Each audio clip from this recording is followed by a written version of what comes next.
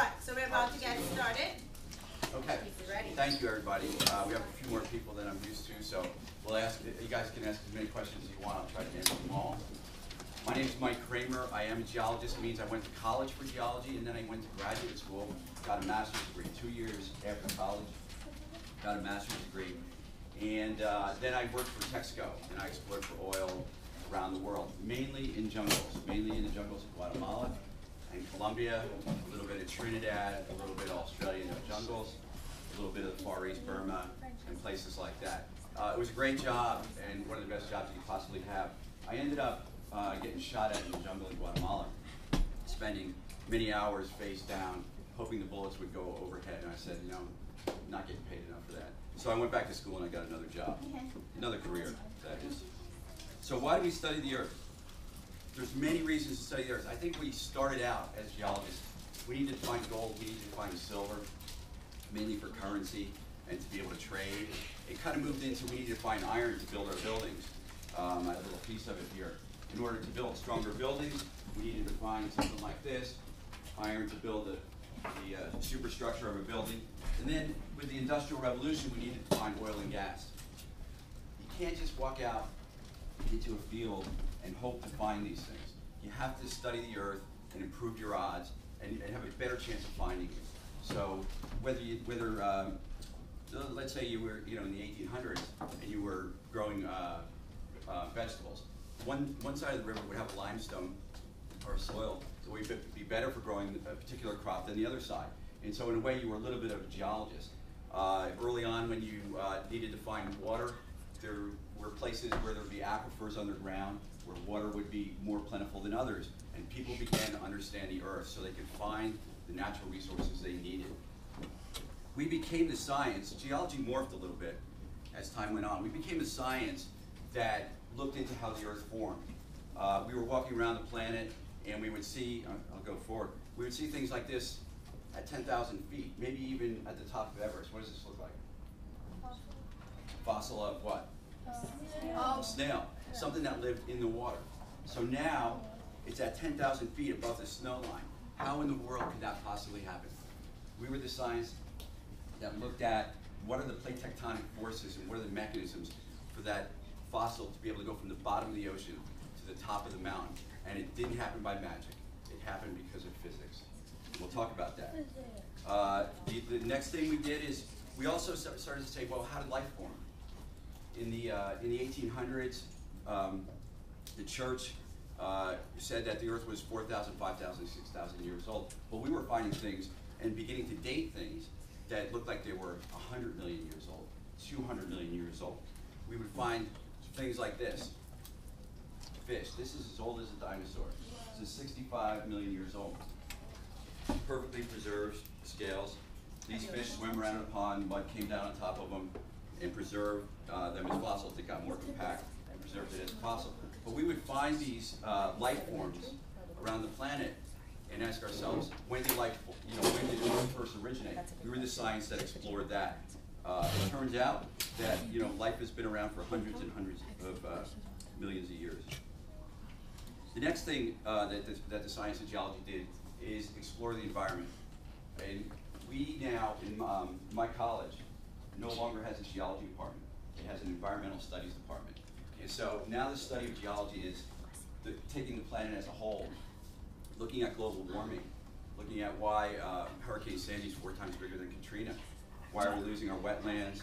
How do we preserve our fresh water? How do we, basically looking at the planet as a whole and looking at global warming and the impacts of global warming. So that's what the science is now. So this is what geologists did for the last 150 years. We went out around the world, we climbed mountains, we took samples. This is an expedition I was on in college. We're at about 10,000 feet. We're going to a rock layer here at about 11,000 feet. And we're going to take our hammers out, we're going to sample that.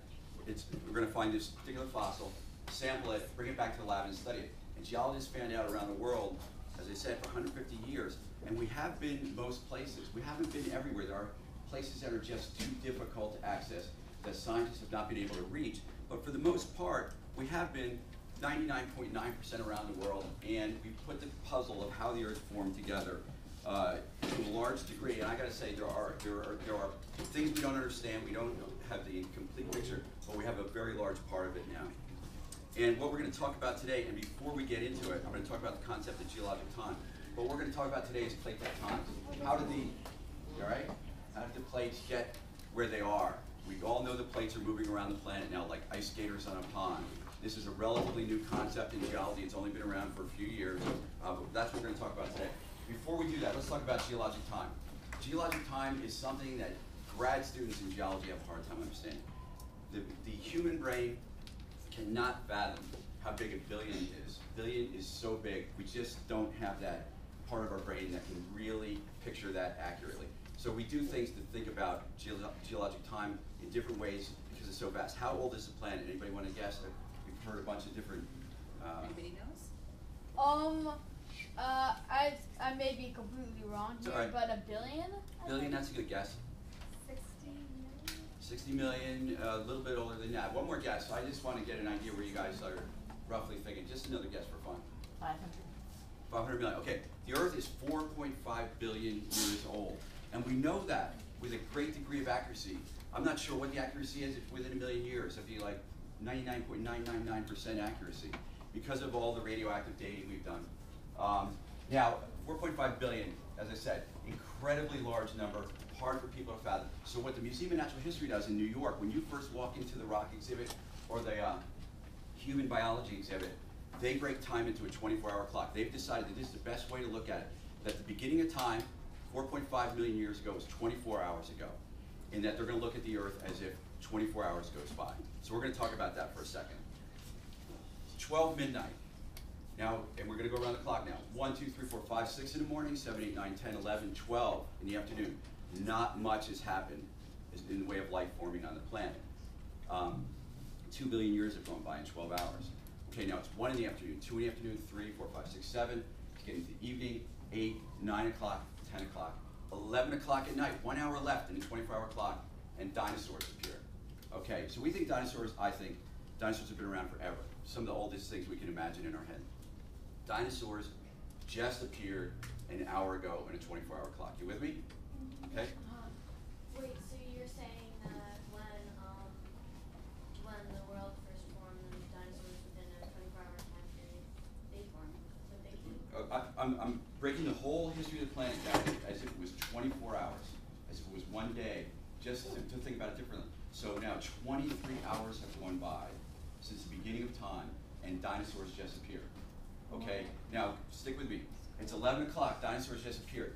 At 20 minutes to midnight, there's only 20 minutes left till we get to today.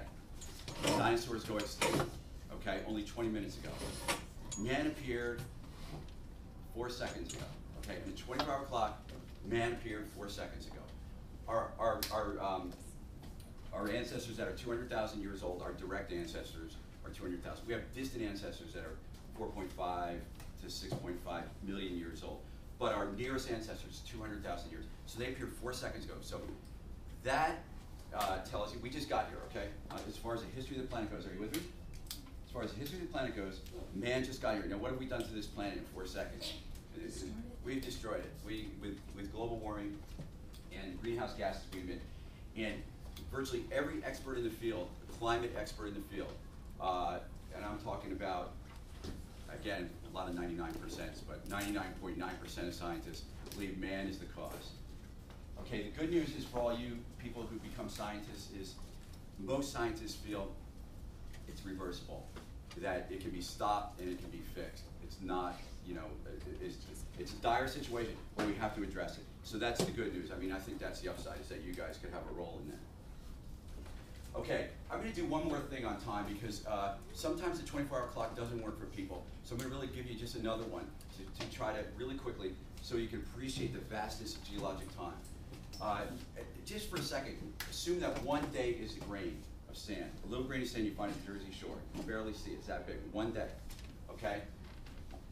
One grain is one day. If you line up those grains end to end to end to end along your finger, that's your lifetime. Okay? If you then take those sand grains and you go back here to your elbow with sand grains lined up in a single row, each grain is one day, that's when the Pilgrims got here.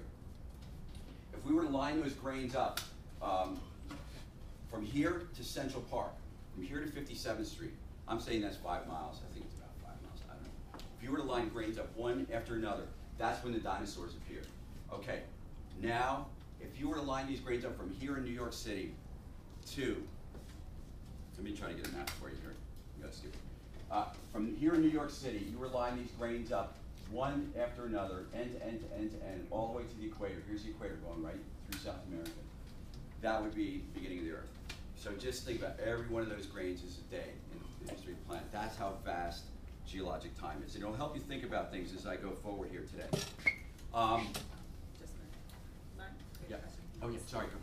I was just wondering, do scientists know how long the Earth was, how long the time was before the dinosaurs came? I mean, I know that. Yes, dinosaurs appeared 225 million years ago. So from 4.5 billion to 225 million was a time where there were plenty of other, 575 million years ago, life started to bloom in earnest, from single cells up through plants, up through some marine animals, up through land plants, then land animals, sharks, and you know sharks have been around for, I'll get the number wrong, but way longer than dinosaurs. I think maybe over 300 million years.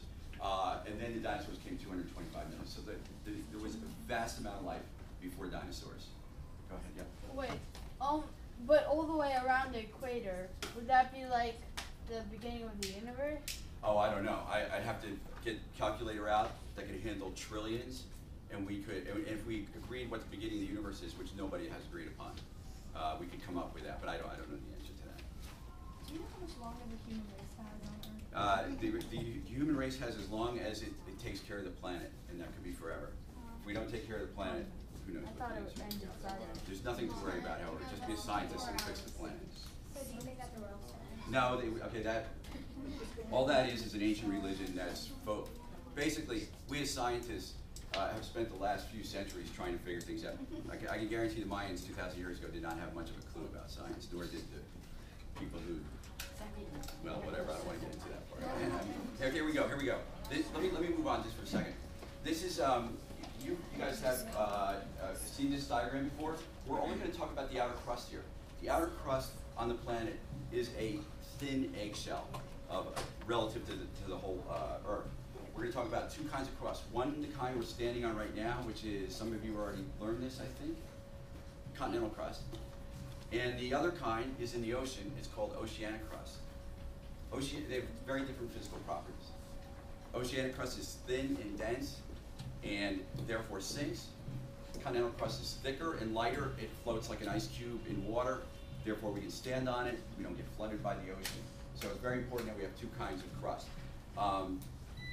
The continental crust, just order of magnitude 25 miles thick, maybe on average. The oceanic crust, 10 to 15 miles thick on average. 25 versus 10 to 15.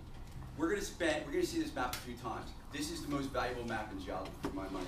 This map did not exist before World War II.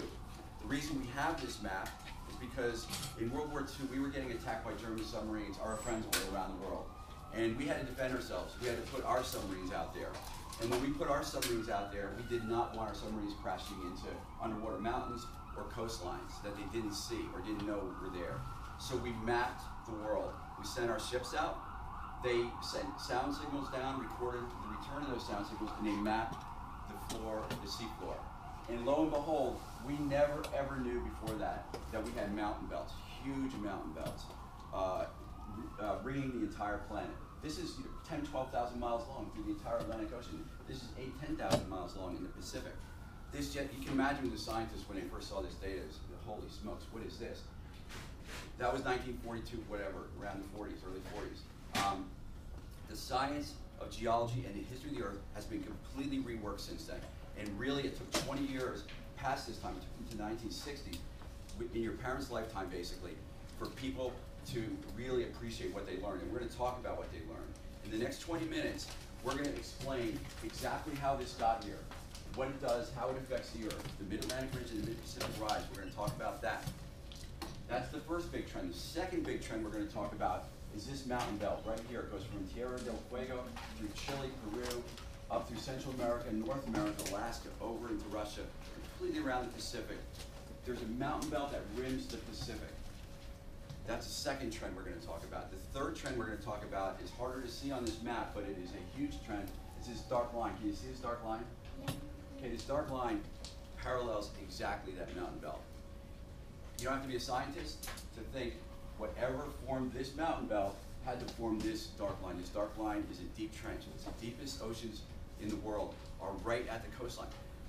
I would have thought to get to the deepest oceans in the world, you have to go by boat 4 or 5 days out in the middle of the ocean, and there you would be in the deepest part.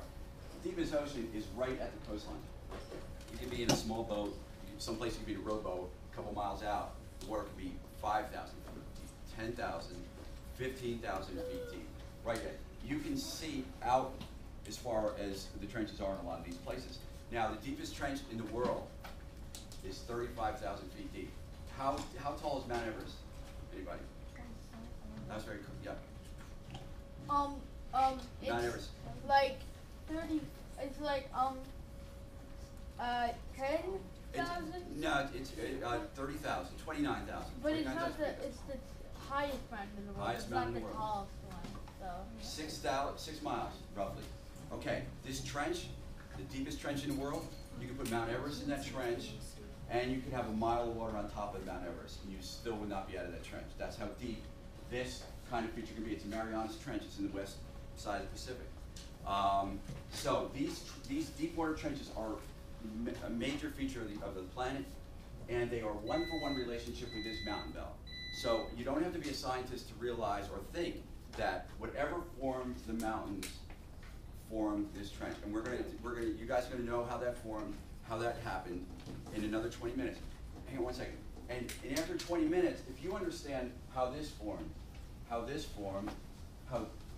trenches formed, I would say that, roughly speaking, you can understand, or you do understand, how 50% or whatever, a very large percentage of the planet is formed. You can tell anybody how it formed.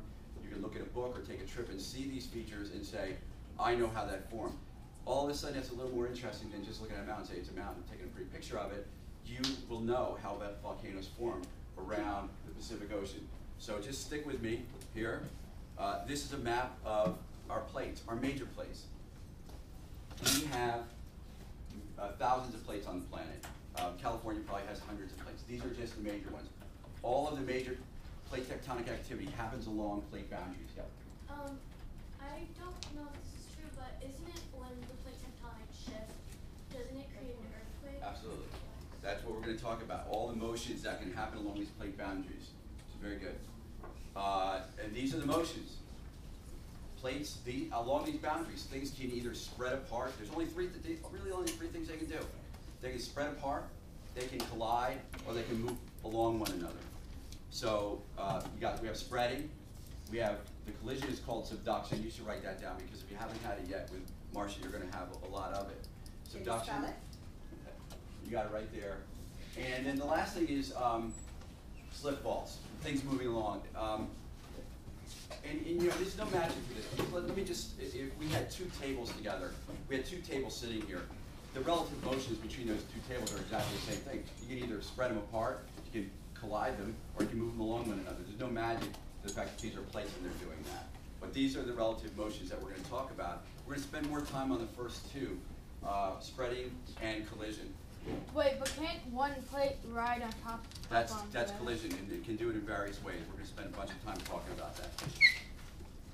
Okay, spreading apart. This is the same map we saw a minute ago with the plate boundaries, but now there's little numbers on it. The little numbers are in centimeters, and they are the rate at which plates are spreading apart. So in the North Atlantic, it's 2.3 centimeters. How many centimeters in an inch? Anybody? What do you think? How many centimeters in an inch? Anybody? 2.5. 2.5, 2.54. This is 2.3, essentially an inch a year. New York and Portugal are spreading apart 1 inch every year. They're getting an inch further away every single year. An inch is how fast your fingernail grows in a year. Okay? It does not seem like a lot. In your lifetime, moving at an inch a year, by the end of your life, Portugal will be 6 feet further away from New York than it is today. So you go, well, how do you get an ocean that's 3,300 miles wide, moving only an inch a year? Well, that's what geologic time does. We'll show you that math in a second. Small movements over vast amounts of geologic time give you very, very large features. In fact, we'll talk about Mount Everest.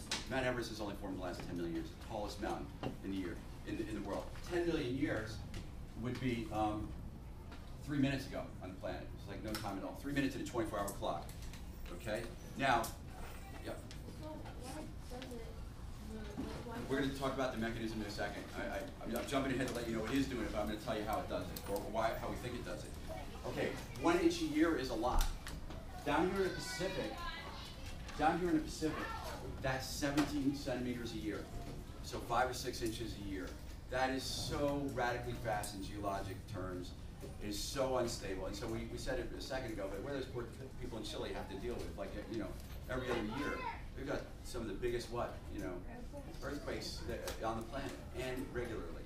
Because this is it's not a situation that would go on for hundreds of millions of years. It's a very unstable situation happening in the South Pacific. Okay, I was going to ask that. You've been in a Chile earthquake? Which one?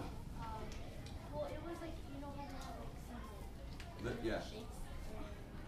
So you felt it shake for how many seconds? Little. Handful of seconds. Let me keep moving. Hang on a second. I want to ask you a question now. I usually wait a little bit. Has anybody else been in or near an earthquake, not in this country, but in another country? You know, with Japan had one in Kobe, maybe 50 years ago. how long did it shake? 40 seconds. 40 seconds. That's big. That's frightening. For the whole time. Yeah. Okay. The reason I asked this question, and I'm 20 minutes ahead of myself now, is a couple years ago in this class, kids sitting over here started talking about the Indonesian earthquake. Now, you guys were young, 2004, but 225,000 people died in that earthquake. And this kid and her twin was in Sri Lanka, not in Indonesia, across the ocean a little bit. And they saw the tsunami, the uncles saw the tsunami coming and took them up 3 stories, and they were fine. But I have to ask a question because, you know, the last thing I want to do is talk about, like, the Japanese earthquake, and somebody here lived through it, because that would be, like, that would be terrible. What's that earthquake in like 1989 during the World Series or something? Yeah, San Francisco shook. Yeah.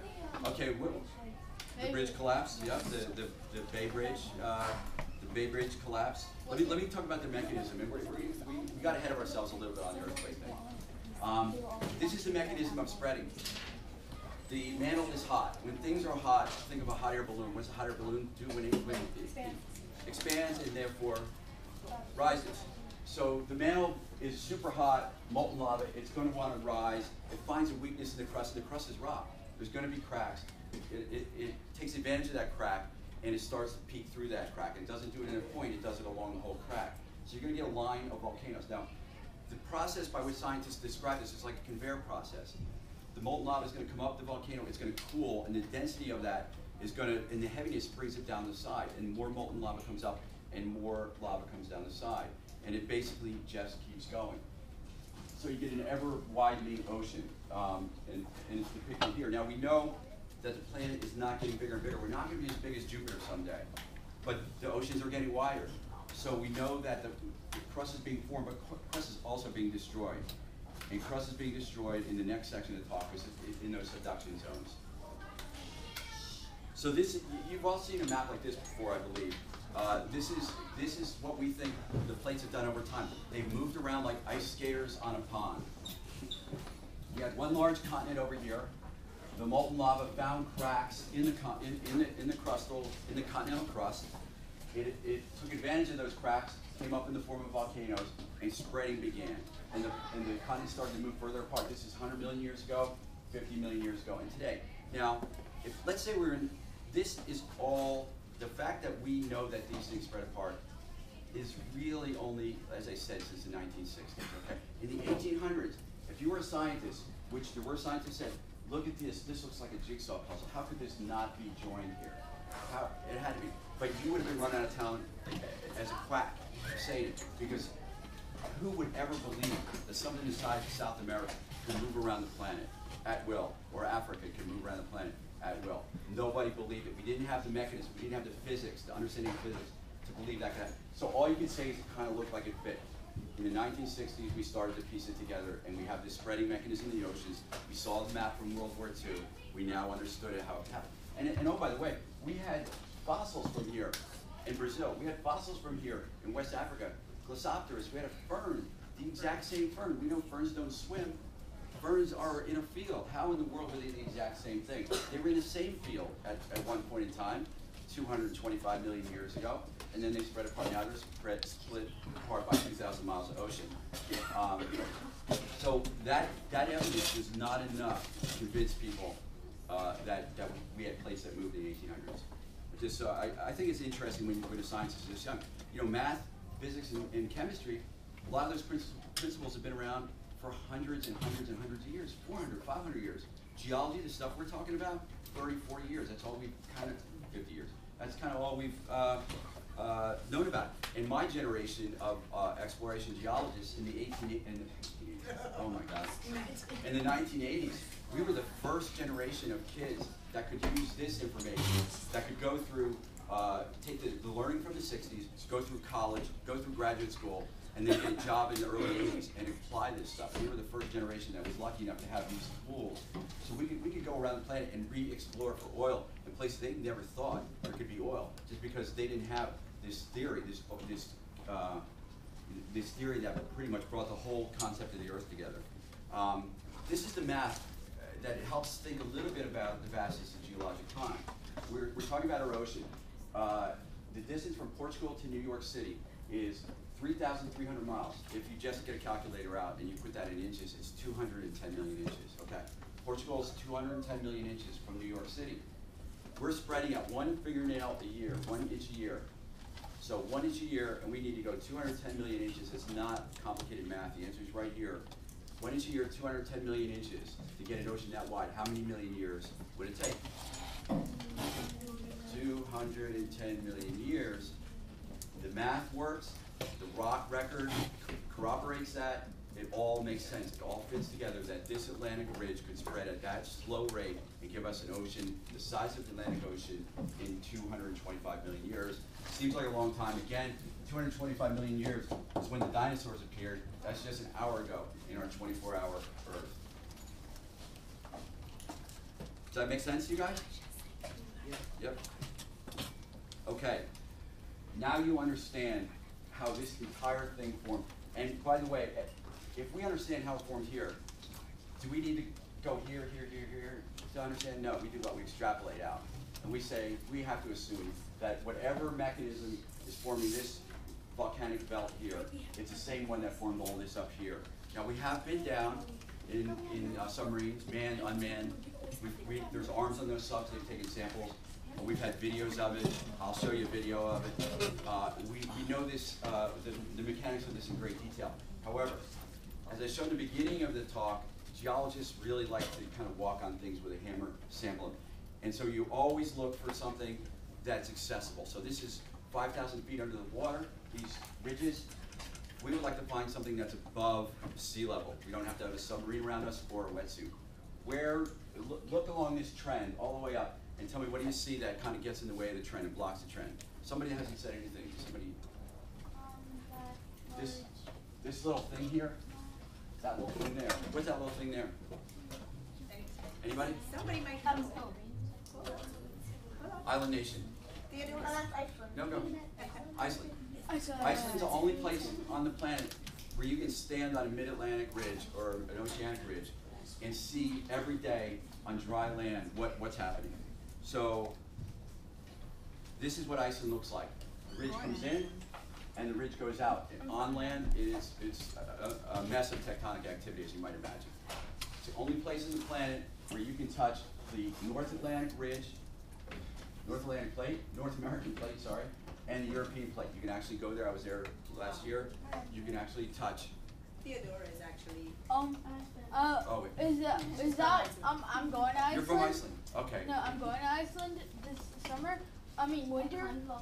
But like, is that why it's got all the geothermal activity? Yep, we're gonna talk about that like, right now. Hot springs. Absolutely, that's the exact reason why. And you're from She's Iceland? from Iceland. Where in Iceland are you from? Right, Well, my dad grew up on a farm. Don't choke on your candy, okay?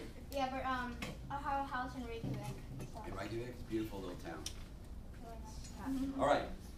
So you do, you know, if I say something wrong about Iceland, you'll let me know. Usually I get away with saying anything I want because nobody's from Iceland. This is what it looks like when you live in Iceland. This is your backyard. This was in the 1960s. Okay. 3 days later, this is what your backyard looks like. It's full of ash, and you cannot live there anymore. You have to move. And so Icelanders have been very good about. Is that what they call them, Icelanders? Yeah. Icelanders. Icelanders have been very good about figuring out where to live on their island in order to avoid this sort of disaster. Having said that, in the human history of Iceland, which goes back 1,000 years or more, and I would say that you probably know your family back how many generations in Iceland? Have you mapped your family Really back? far. You can go on a website in Iceland and you can find your whole family tree. It's really Back cool. to how many years ago? I don't know, like really far. Hundreds and hundreds and hundreds. Everybody knows everybody's name. I've sat with a family up there talking about this. Everybody's name back 1,000 years sometimes. So if somebody died in a volcanic event 300 years ago, I mean, it's a real thing. So a bunch of times in Iceland's history, there's been volcanic events that have killed large percentages of the population. And what happens in a volcano is ash goes up into the air, and that ash can change the climate. So the volcanic activity can kill people. But there was one event in Iceland in the 1800s where the ash went into the atmosphere, it blocked the sun filtering through, and crops failed in Europe the next summer. And people died in Europe because of it. And back then they didn't have trucks and boats bringing you, carrots and peas. You ate what you could grow in your area. If you couldn't get food, that was a famine. So volcanic activity has huge impact. This is my family vacation in Iceland. We went in March. Really bad time to go to Iceland. As it turns out, it's really cold and really difficult to drive, but it's still a beautiful country. This is a geyser. What's a geyser? Geyser. Just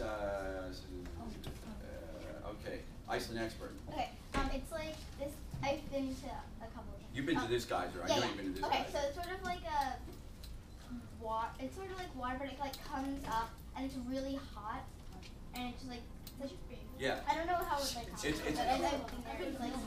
all explosive. It's like water. Yeah, explosion with water. It's like water from the core of the earth being made into steam. Exactly. Okay. Water is a creek, river flowing underground, which all creeks and rivers flow underground at times. Now, Iceland, we said, is on the Mid-Atlantic Ridge. There's molten lava that's very, very shallow, very near to the surface. It's very hot. The water's flowing along, it's doing fine. It superheats like water in a teapot. You know what happens to steam in a teapot? It all of a sudden erupts out of the teapot. The teapot can't contain it anymore. So while the earth and the cracks in the earth could contain the volume of water, the steam now just explodes. And it comes out any crack it can find. And it comes out like this, violently. Now, we have a really famous one in our Old Faithful. The most famous one in the world is Old Faithful. It erupts almost every hour. I mean, it does erupt every hour. It's a little bit off. I will tell you guys that everybody talks about how great the geysers are in Iceland. They are. In Russia, they're supposed to be great. If you ever want to see a geyser, you just have to go to Yellowstone National Park. We have more geysers in Yellowstone than the rest of the world combined. Okay, you can't swing a stick without hitting a geyser in Yellowstone. And I would say before you go to Disneyland or anywhere, go to Yellowstone. It is the most amazing place on the planet. This is me on my vacation standing near a little volcano. This happens, a little geyser. This is what happens under the ocean all day long along these ridges. In Iceland, you can go up and stand there and touch it. And as I said, we as geologists, that's what we like to do. Now in America, we would never be able to stand this close to this. This is shallow cavities underground, hot water flowing, perhaps even maybe some magma at times. In Iceland, anything, you don't care. You just walk right up to it and touch it. I mean, you don't, this is kind of stupid standing here, but it was fun to be near it. Somebody mentioned hydrothermal, geothermal power. The beauty of Iceland is being on the ridge, with all this magmatic activity down there, you can get your electricity very cheaply, your houses very cheaply. You drill a hole into the earth, shallow hole, you put a pipe down, you bring the pipe back up, you pump water down that pipe, you bring the water back up, and you use that water to heat your house, and you use that water to power the turbines in your factories. And so we have, or Iceland has, had a, well, it's a pristine place, one of the most beautiful places on the planet, naturally speaking. corporations from around the world have relocated to Iceland because they can get electricity very cheaply. The government has made deals with companies, so companies have been, electricity can be one of the most expensive costs of goods sold when you're a manufacturing concern. So if you can get it cheaply, you're going to move your factory and your workers there. And so that's happened, and Iceland, I think, has been pretty good about managing it. It's sort of upsetting to see these big factories on the outskirts of Reykjavik, but you know, that's progress. I'm going to show you a video, and what you're going to see is the video is going to start out on the Mid-Atlantic Ridge with the magma erupting under the ocean. It erupts in big round things. We call these big round things pillows, because when you see them in the rock record, they look like pillows. It's called pillow basalt. You're going to see what it looks like. Lava above the earth on dry land comes out and it flows. And it'll cool kind of in a flat, laminar way under the ocean in pillows. You're going to see that. The camera's going to come up over onto land, up on Iceland. You're going to see North America on the left. You're going to see Europe on the right. You're going to see the crack that divides them, where the spreading is happening every day at the rate of your fingernail growth a year. It's overly dramatic. I apologize for that aspect of it, but you'll get the idea. While some plates crash together, others tear apart. It happens under the ocean. Like here, in the middle of the Atlantic. Lava erupts at the boundary between two crustal plates, sealing the tear. This is the Mid-Atlantic Ridge, a 10,000-mile tear on the floor of the Atlantic Ocean. The ridge is a line of underwater volcanoes, and it's here that new oceanic crust is formed. It stretches from the South Atlantic all the way to Iceland in the north, where it rises above sea level. From the air, the Mid-Atlantic Ridge is an awesome sight. This dramatic scar in the landscape marks the boundary between the North American crustal plate on the left side and the European plate on the right. The gap between ocean plates is filling in at a rate of an inch a year.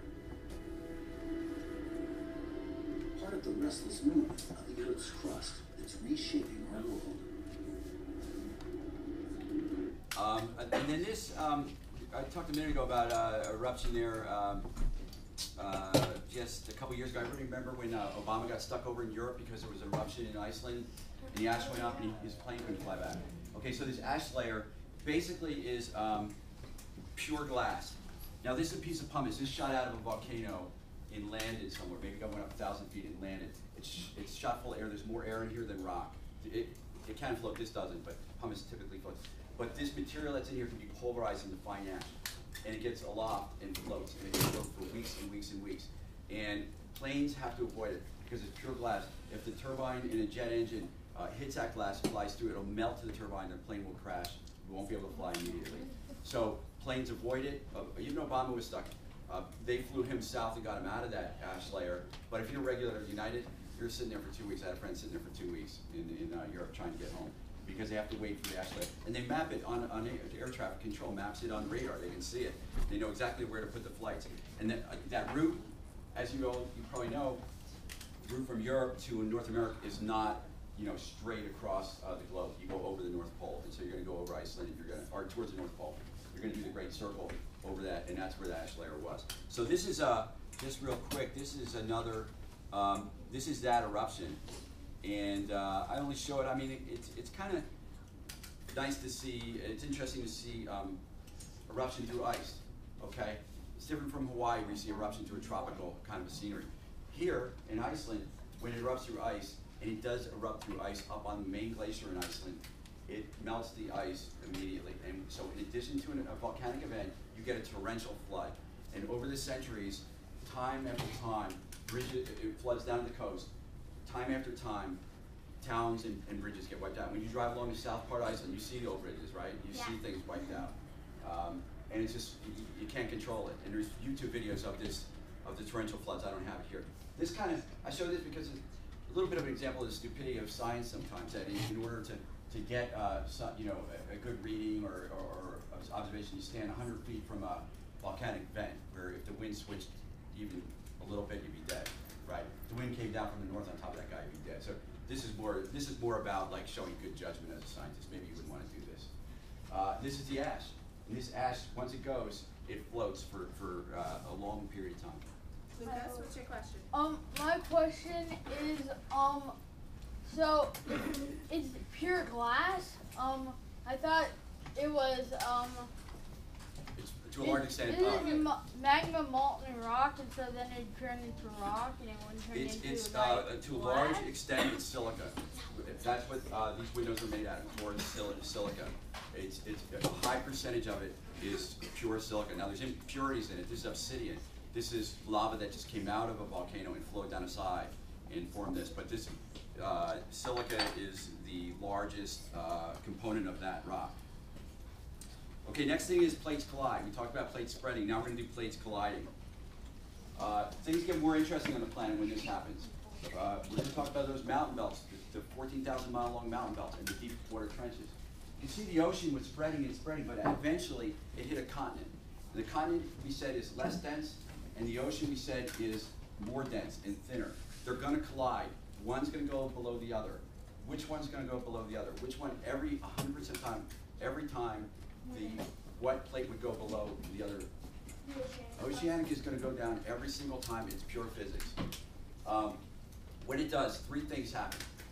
First is it's rock against rock, and it doesn't move smoothly. It's not an even flowing thing. Tensions build up, and releases every once in a while in the form of earthquakes.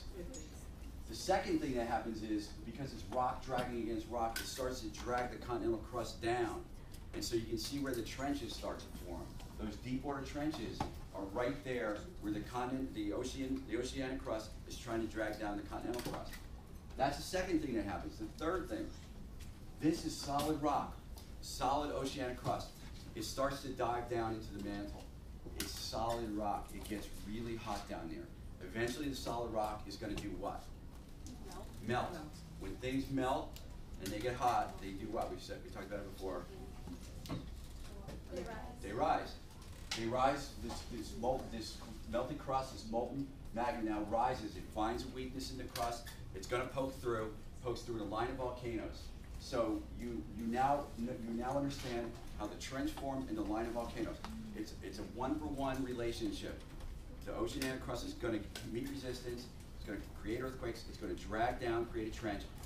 Within 100 or 125 miles, typically, it's going to get down deep enough where it melts and it comes up in the form of a volcano. And so this is an animation. Go ahead, yeah.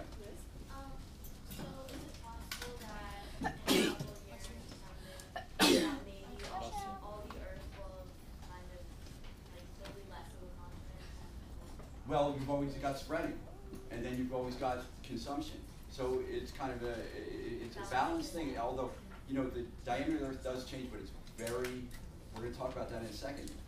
It's little variations. It's not miles and miles and miles of circumference changing, but there can be hundreds of feet and in and out over the years.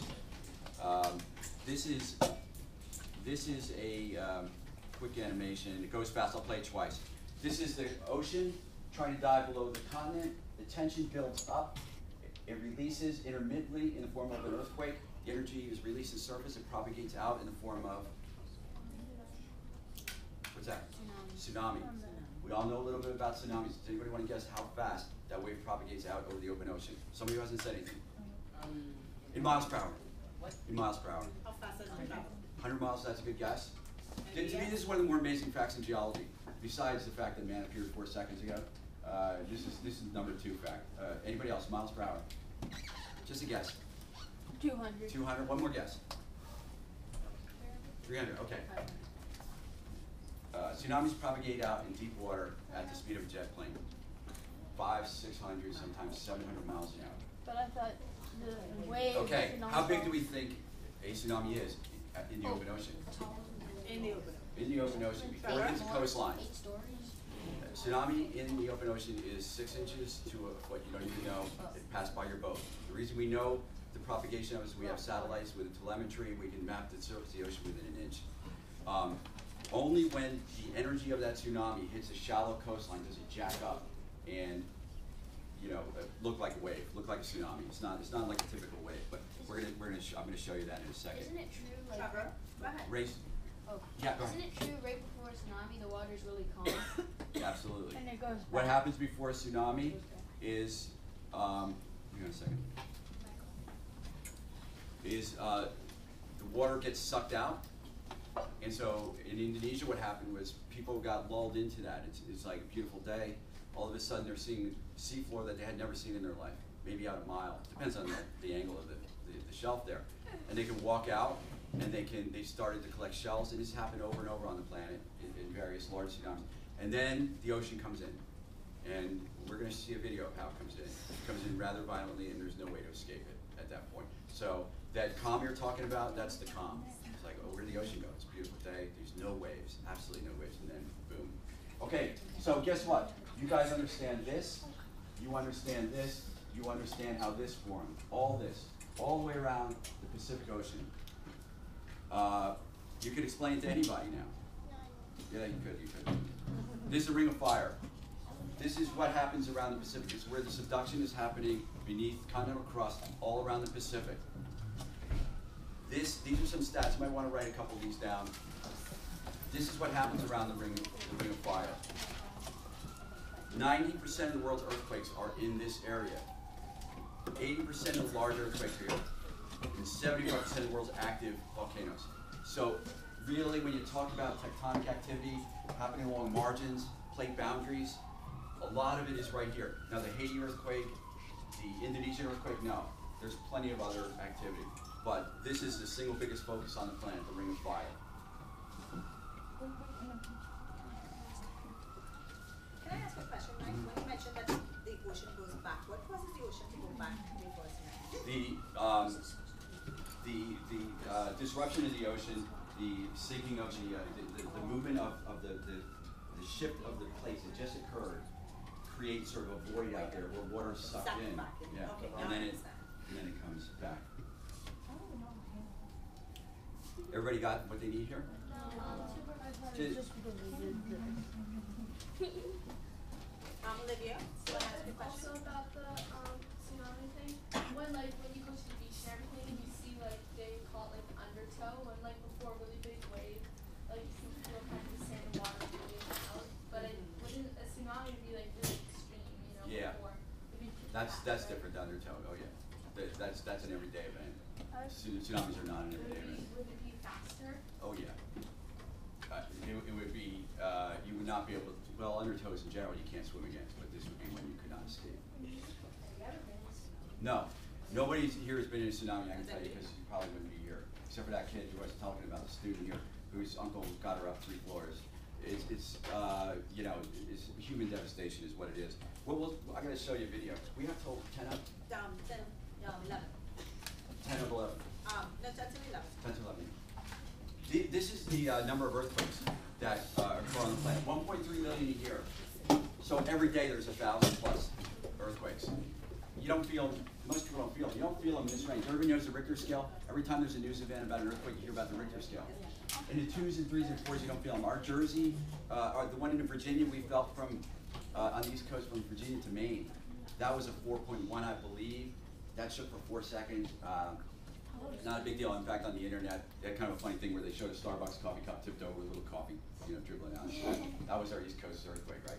These earthquakes in Indonesia and Japan, they changed people's lives. They, for generations, they killed thousands. For 4 seconds, you thought it was a massaging chair. Okay, so you don't feel these, but these big ones, you can see the frequency goes way down. We only have one of the, a huge one maybe once every year. A couple years ago, we had a couple. We had Haiti, we had Chile, and the next year we had Chile. It just seemed like they kept coming. But on average, they're 1 a year. Okay, where's this? What's this? Oh. Wait, somebody has to say anything. Where's this? Prettiest mountain in the world. Okay, is it Mount Everest? No. You can't see water Mount Everest. Mount Fuji in Japan. Okay, so now, until a couple minutes ago, or maybe a week ago, when Marcia was teaching you your first part of geology, this is just a pretty picture. You see the book, you take a picture, and that's it, right? Okay, so now that you understand exactly how it formed, and you do understand how it formed, it adds another dimension. Now, I'm not saying you guys appreciate completely how powerful that is, but let me just tell you that that's powerful. You can go anywhere on the planet, and see a mountain like this, and you can go to 99% of volcanoes, not the ones in Hawaii, and you know exactly how they form now. Okay, so we're sitting here in a boat, or hang on one second, okay? We're lucky enough to be here, or we just saw the picture in a book, and we're talking to our friends or our parents, and we can explain to them what happened. Now, if this was a Jersey Shore, and we were out this far in a boat, we might be under 30, 40 foot of water, max. But we know that there's a very deep ocean trench under here. We don't know how deep it is unless we had a map. Well, it could be 5,000, it could be 10,000, it's very, very deep. Why? Because we know the oceanic crust dove down, it dragged the continental crust down, created this deep trench. We know that that crust kept going down and eventually got deep enough to do what? Melt and come up in the form of magma and create. Where did it come up? Where did the magma come up? Right where that mountain is. Right up the top of that mountain. That's how the crust went down, melted, came up, formed a volcano. 100% of the explanation, there's great detail you get into the chemistry and the physics of it, but for a general explanation of how it happened, you understand how it happened. Is that a little bit more powerful than just looking at a pretty picture in a book? Yes. Yes. So in other words, that mountain is just a trench, just No, it didn't move. The continental crust was here. The continental crust was where that land is. The ocean came at it. It had to go somewhere. It dove down. It melted, and the magma came up and formed Mount Fuji. The lava came out of Mount Fuji, and it just kept forming and forming Mount Fuji. Follow? So that's a volcano. It's a dormant volcano. Well, actually, a couple hundred years ago, and it will go off again, I'm guessing. Oh, wait, quick question. Yeah. What is the town of, like, something that got, like, totally destroyed by a volcano? Yeah, in Japan? In Hawaii. Well, in Japan and Hawaii. I don't know the name of either town. But we're going to look at the town that got destroyed in Japan. Here we go with the Japanese earthquake. Sorry, go ahead.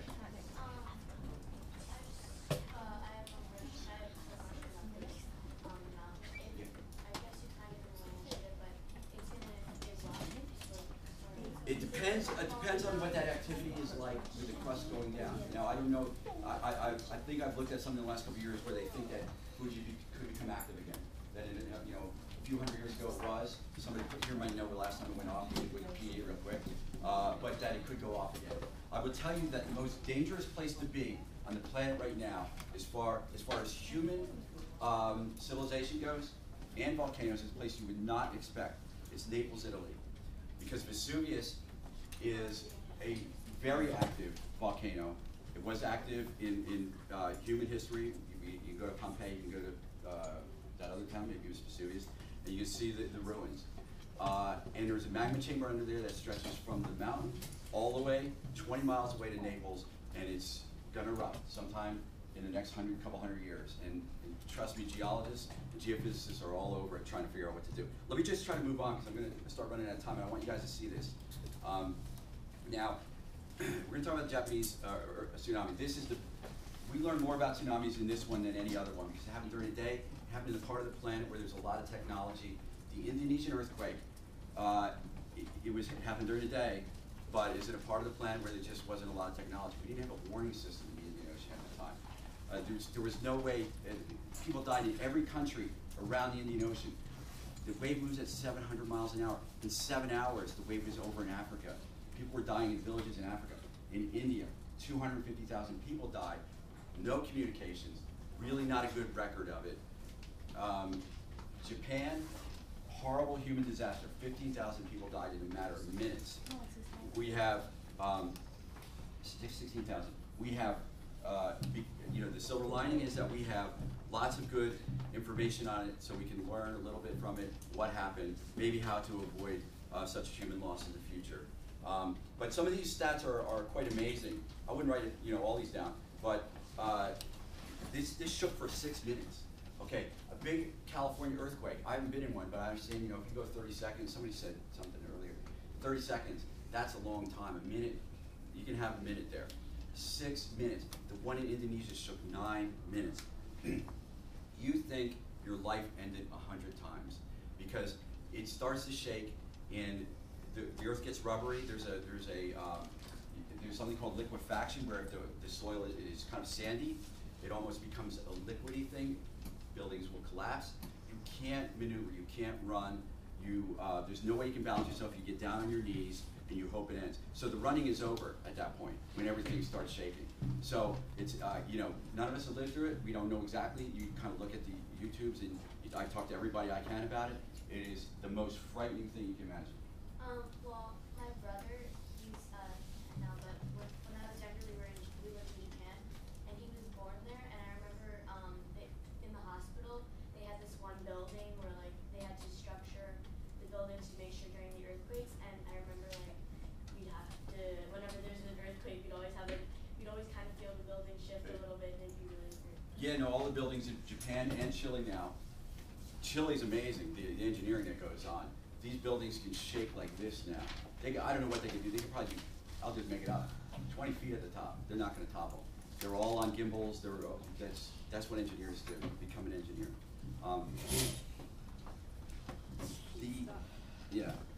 Okay, so the most amazing thing here, and you shook how long? I forget, you said 30? About 30, 40 seconds. Yeah, that's like, your life ended, instead of 100 times, maybe 5 times, right? Right. Just like, when's it going to end? Is it ever going to end? The fear, right? Yeah, you just don't know. Could you not move after a while? Was it like, was the ground kind of doing this? We were outside of the house, and yeah, you couldn't really walk. Yeah. Okay, all right.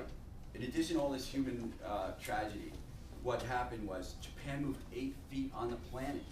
If that doesn't, that's third most amazing fact here today. 8 feet on the planet. In the Chilean earthquake, Buenos Aires, not even in Chile, moved a foot on the planet. Okay, so it doesn't matter, but the Earth's axis shifted, and the length of the year changed. The length of the year changed in milliseconds. It doesn't matter to anybody. We would never know it. But geophysicists figured it out, and this is the physics behind that. Think of an ice skater at Rockefeller Center, and they're spinning. They have their arms out, and they're spinning. What happens when the skater brings their arms in? What happens to the speed of the spin? Spin faster. We have the planet. All of a sudden, it got 8 feet smaller, and the Earth is spinning. Now it's 8 feet smaller. What happened to the spin of the planet? Got faster. Got faster, so the length of the year shortened 4 milliseconds. Not a lot of time. But the atomic clocks get shifted, and the geophysicists take it into account because to them it's important.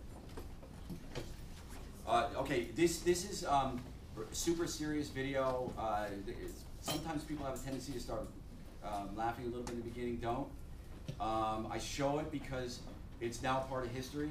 Even though a lot of people are dying, it's really important. It's really important to absorb this and see what happens. Now, hold on. This news helicopter was up in the air. It didn't have time. It didn't say, "Oh, there just was an earthquake. I'm going up." They were up covering a story, and they see this thing happening. They see this tsunami coming. And you can hear it in his voice. Now it's Japanese, we don't understand it, but you get a sense for, he understands the calamity that's about to occur. Now this wave that you're going to see, okay, I've got tape rolling. I'm hesitant to say this. I'm a surfer. I surf around the planet. I've seen waves everywhere. Big waves, small waves. This is not a wave. These are not waves. These are unrelated to waves. This is a wall of sea that's 15 feet high, boiling, boiling, boiling, not hot water, boiling, roiling. You're going to see the steam coming off it. It's so violent. The water went out, the water's coming in, and the sea level's coming in 15 feet higher. Okay, what happens? When it hits the village, it keeps going. The ocean just keeps coming. It's not like the Jersey Shore. Wave comes in, wave goes out. Wave comes in. It just goes. It goes 5 miles in or more until it finds a mountain or a hill that stops it. And then there's another one. 15 feet of sea level change coming in and hits the town. So that's what you're going to see. And this, I don't think this has really ever been seen before. So here's the wave. Okay, sorry to interrupt. 130 miles of ocean crust was diving below Japan, and it snapped all at 1 minute. 130, I say 130 feet? 130 miles. 130 miles snapped. It was trying to subduct, and then there was a movement.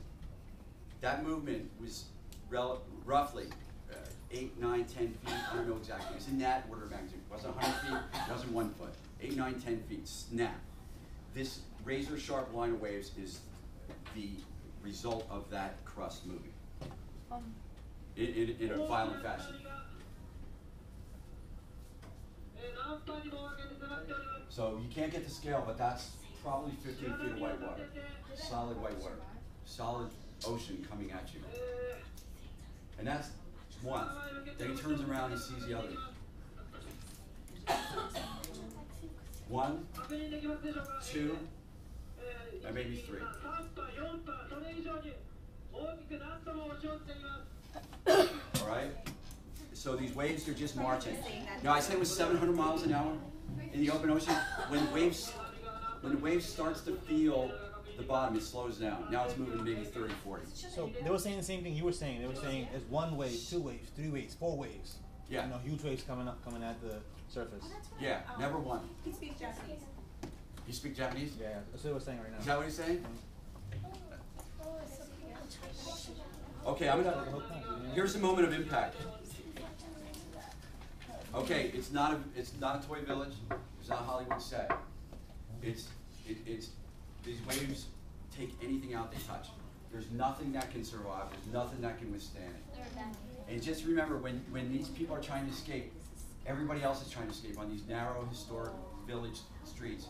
It's full of cars. It's full of people. There's the people that survived were on the sides of the town, got up the hills. But I just appreciate the educational aspect of this.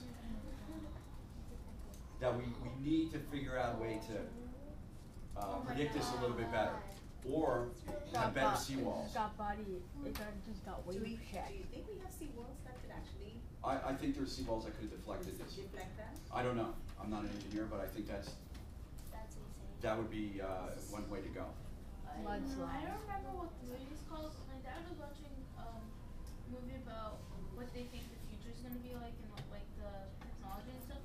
And then because they think that so many hurricanes and tsunamis are Just 1 second while you're talking. You see the water just filtering back through the town. Hang on. And it just goes and goes. It stops at an embankment, but it'll go over and it'll keep going through flat fields forever. Okay, go ahead. Sorry. and they had this thing where it's like a metal wall, and when they predict there's gonna be a hurricane, the metal wall just drops, but it didn't really work. So I mean it's pretty strong for Yeah. something to like. Well, the walls are a way. We think. Some people think New York can be protected a little bit against a Sandy type of occurrence with a barrier. I mean, it's big thinking. It's a $20 billion project, but they're probably going to put a barrier up like that in front of Venice to protect Venice. Not necessarily from tsunamis, but from surges. And so it's the same idea. I don't know. I'm going to keep going because I only have a couple minutes. This is the moment of impact in Indonesia. I only put up here because it's clear that you have no idea. It happened so fast. And that one took for 9 seconds, as I said. Let's. I already ran out of time. I can't believe it. I ran out of time. No, we have one until 11, directly 11. Until 11. Let us look at the rocks for a second. Okay, before you look at the rocks, let me go through what they are. Okay, so Remember, 65 million years old as dinosaurs. I'm betting dinosaurs actually ate some of these things. They were in the same pond. Dinosaurs walking around eating these things. This is lava that flowed out of a volcano in Hawaii. Essentially glass, like in the windows. Almost be pure silica. careful with that one. It can be sharp. Maybe only 15,000 years old, but a snail fossil. This shot out of a volcano, as I said, more air than rock. This is fool's gold. It's not man-made. It's perfect cubes. 2 cubes grew together. It's worthless. There's no economic value to it, but it's beautiful. This is malachite. It's copper. I've got copper over there that you would use to make things. This is what American Indians would have used for jewelry. It's so beautiful. Okay, hang on. Calcite, this is in your vitamins. All right? Any vitamin you ever took, calcite. Gypsum. Every wall in every house you ever lived in, apartment, sheetrock is made out of this. We mine gypsum to get sheetrock. Petrified wood from Yellowstone. Geyser went up, 2,000-degree water, came down, flowed, hit a tree. The minerals in the water, it cooled, the minerals solidified into rock. It's not wood anymore, but you see the texture of the bar. You see the wood replaced by this rock. Lead zinc picked this up. Lead zinc, super, super heavy. Iron, magnet. Copper for pennies, we still make pennies. manganese, who knows why. And fluoride, very pretty. Okay, come look, a couple minutes on either side. Let's and then divide up switch. two groups.